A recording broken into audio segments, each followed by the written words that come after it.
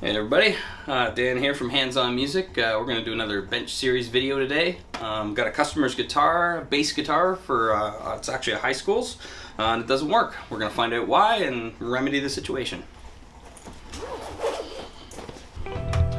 So first off, we plug this bass in and we have absolutely nothing, no signal, no sound. So then we put it up on the bench and the first thing I notice is these knobs are loose, which is usually an indication that they've twisted and broken off a wire. So I'm going to open it up and see what's going on.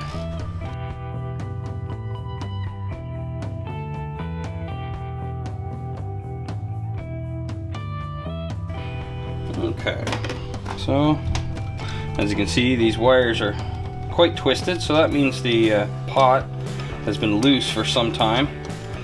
And usually people just keep turning it and twist the wires up, and eventually they break off. So what we're probably going to have to do is do a little soldering, a little rewiring, anything that's a mess. Right now I'm just looking to see what all's going on. Definitely got the ground wire of the pickup broken off, and everything's twisted up pretty bad, so I'm gonna take the pots off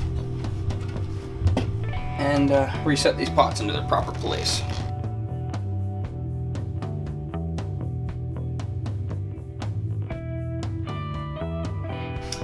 Okay, so what we found out was the tone pot itself is completely broken. The potentiometer here is just toast, so we're going to replace that in its entirety. That's going to be a few solders. And the other thing was just the volume pot was just twisted up, but it's going to work fine. We'll just replace it and tighten everything back up. I have ready to go a new pot for the volume, or for the tone. So I'm just going to remove this one, which is completely broken. Normally I would try to desolder some of these wires, but in this case they're pretty bad anyway, so I'm just going to cut them and reconnect them all properly.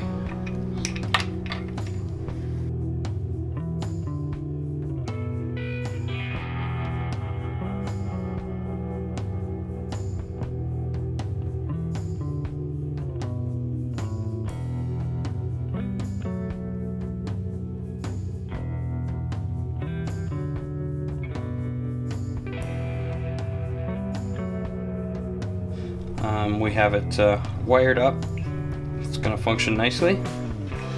And the volume, everything now is properly connected and wired, so when we put it back together it should work just nice. We're going to try that now, and barring that the input jack is good, we should have a functioning bass once again.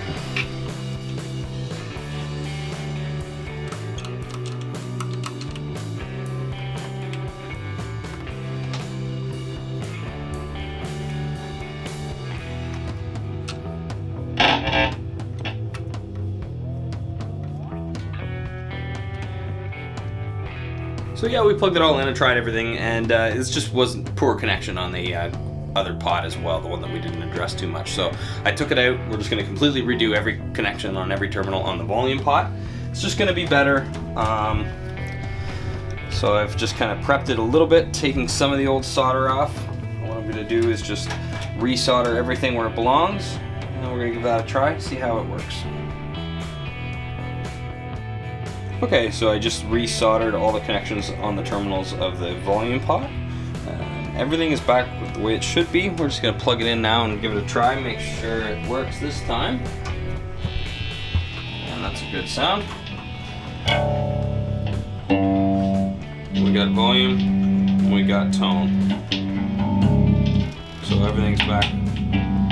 The switch works perfectly too, so everything's back the way it should be. I'm just going to clean it up and finish screwing everything back together and get it ready for the customer.